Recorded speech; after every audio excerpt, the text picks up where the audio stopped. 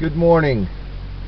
I'm coming to you live from the oil boom town of Williston, North Dakota.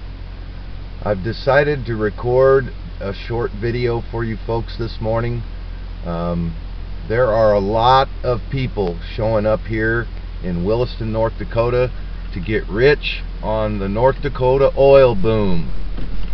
I had something take place yesterday that has inspired me to try and make a little video to get on the internet to let people know some of the things that you should probably know before you head up here.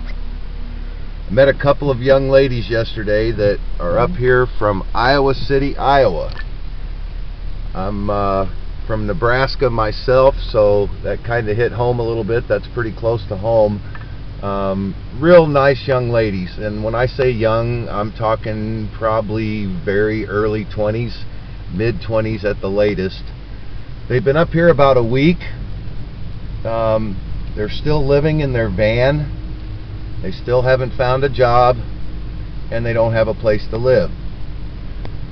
The first thing you need to know before you head to North Dakota to get rich is there's no place to live up here. If you don't find an employer that provides housing in one of these man camps, you're pretty much out of luck here. I had an old couple pull through the place that I'm staying last night asking if it was a hotel, and I had to explain to them that yeah, it's kind of a hotel. It's a place that charges $700 a week for a room with a 2-burner cooktop stove, a full-size refrigerator, a microwave, and a bed and a TV. They clean the room once every 2 weeks. If you want towels or have anything that you need after the office closes at 6 o'clock at night, they charge you $10 for anything that you have to interrupt someone after the office hours to take care of. That would include questions about why I can't connect to the internet, I need towels, whatever the case may be. There is a substantial $10 charge for anything that disturbs the people after the office is closed. Hotel rooms, if you're fortunate enough to be able to find one, are costing about $200 a night.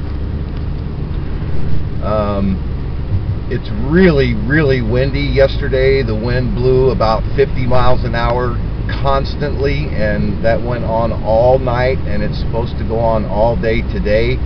The real temperature in the 40-degree range with the wind makes it feel like it's more like 15 or 20 degrees when you're outside in the wind. It's going to get unbelievably cold up here, so any of you people that are from places much further south than this is, you need to be prepared for that. If you can imagine this 50-mile-an-hour wind with a temperature of maybe 0 or 10 below, I mean, they get wind chills up here that are into the 60 to 80 degrees below zero range. I mean, your skin can freeze in a matter of seconds. So don't come up here unprepared for the cold, because it's going to be here, and it's going to be here pretty quick. I mean, this town of Williston, it's in the northeast corner of the state. We're about 60 miles from the Canadian border, and we're only about 30 miles from the Montana border. So it's a winter wonderland up here in the wintertime. Be prepared for that, especially considering the fact that you may not be able to find a place to live. As far as jobs go, you can find a job up here anywhere. The retail infrastructure in this town is so far behind in being able to support the amount of population that is up here now. Any place you go, you can plan on waiting an unbelievable amount of time. It can take you 2 to 3 hours to arrive at a restaurant and be finished with your meal. You can go to Walmart and spend anywhere from an hour to 2.5 hours just to purchase a handful of items. Just to give you an example right now, the Walmart up here is starting people on the day shift at $17 an hour. If you'll work the night shift, overnight stocking or cashiering, they're starting people at $19.25 an hour, and they're guaranteeing 10 hours of overtime. So I met a couple of guys up here from Idaho who left their wives at home, took the motor home, came to Williston. They're working the night shift at Walmart. They're going to plan to work here for about a year and sock away all of the money that they can, and then go back to the wives and live off the money they've made here. Motor homes, if you have a motor home, there is an RV park. It's $900 a month for a place to park your RV, and that requires access to your bank account or a credit card. They don't depend on you to bring them a check for the rent. They just want to be able to take it directly out of your account or charge it to your credit card, and if that's not an option, then you don't get to park your RV there. It really is an unbelievable situation. I just can't imagine a young person coming up here without knowing some of these things and being unprepared for what you're going to find when you get here. There are people sleeping in vehicles all over the place. I see people sitting on their duffel bags in front of the gas stations and convenience stores. And as I said, these two young ladies yesterday really hit home. They kind of fired up that paternal instinct, and that's what's convinced me to try and put this little video together here. Every business in town has a help wanted sign up, and as I said, the retail infrastructure here is ill prepared for the amount of people that they're having to deal with. If you have a real nice vehicle and you're proud of the paint job on the front of your car or your windshield, you probably don't want to drive that vehicle up here, because there are semis by the hundreds, and in North Dakota, you know what a rumble strip is? Just if you don't know what that is, if you've ever been on a highway someplace and you're coming up to a stop sign and they have those ridges in the road that make that noise when you go across them to let you know you're coming up on a stop sign. Well, North Dakota highways have these rumble strips actually in the middle of the lanes and on both sides on the highways. So you can be driving down the highway, and if a semi just veers slightly to the left or the right and gets into these rumble strips, they pick up all the little rocks and pebbles and small boulders that have settled into those rumble strips, and they'll throw them right into the front of your car. I have a brand new vehicle. I've had it about a month and a half, and I've tried to avoid the highways as much as I can because of that, but I've got at least a dozen nice sized rock chips with the paint gone on the front of my brand new car. One of the businesses in town that's doing extremely well is the windshield repair companies. So if you can imagine these rocks being thrown up by all of these semis, people are having to have their windshields fixed at record numbers. I was just reading in an article that for one well, from the time they decide where the well is going to be until it's completed, it takes 2,000 trucking events.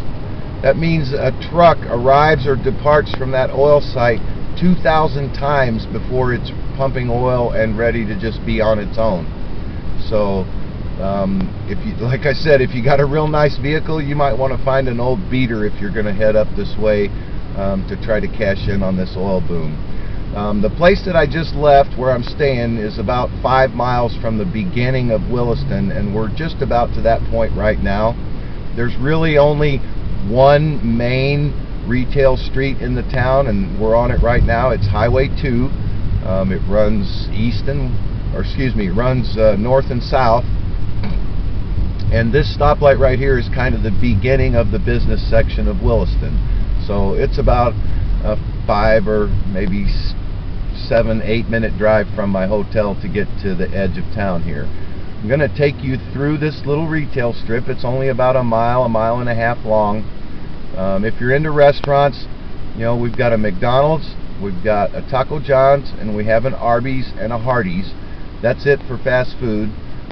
There's one Applebee's restaurant, and then there's a couple of Chinese buffets and a Grandma Sharon's Family Cafe, and that's pretty much it. Couple of pizza places. There's a Pizza Hut and a couple of others, but you're not going to find a plethora of places to eat here. I've been up here about a month, and I'm already tired of all the choices and options. And part of the problem again is, you know, the most popular places with the best food are the places where you have to wait the longest. So I've learned that when it's time to eat, instead of deciding what you want to eat, you go find the place with the shortest line and pick something from their menu. That's the other thing here. You can remove the words real quick from your vocabulary. You know, like I'm going to run to the bank real quick. That's not going to happen up here. Nothing happens real quick. The banks are short of help. Every retail business here is short of help. Restaurants close early because they don't have any staff. The banks close at 4 o'clock. They're not open on Saturdays. There are many banks that you might use where you live now that don't even exist up here. If you're a Wells Fargo customer, forget about it. If you're a Bank of America customer, forget about it. If you're a Bank of the West customer, forget about it. Those banks aren't up here in North Dakota. Some of them are available in places like Fargo, but over here on the northwestern side of the state, you just won't find any. As you can see, there's quick shops, gas stations. The hotels up and down the strip are completely full. You see these oil worker pickup trucks everywhere you go, and it really is kind of a dreadful place. I hate to say that.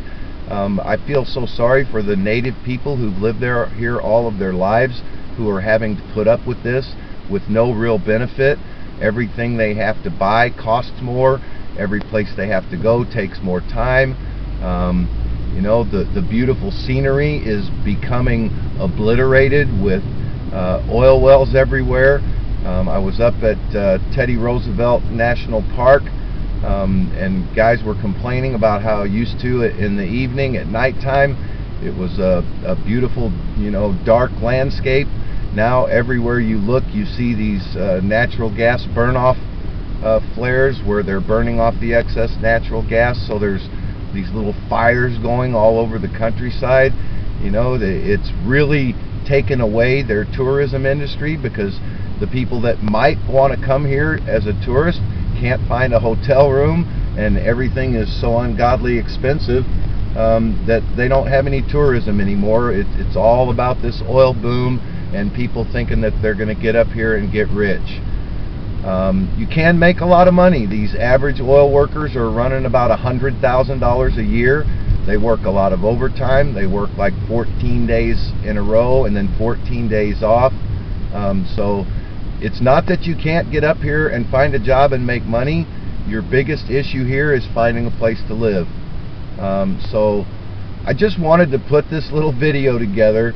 As I said, between the two young girls that I met yesterday that are still living in their van, and the old couple that just arrived in town last night from Upper Michigan, thinking that they could just find a hotel room when they got here, those things aren't going to happen, folks. You need to be prepared for the worst, because unfortunately that's what you're going to find when you get up here.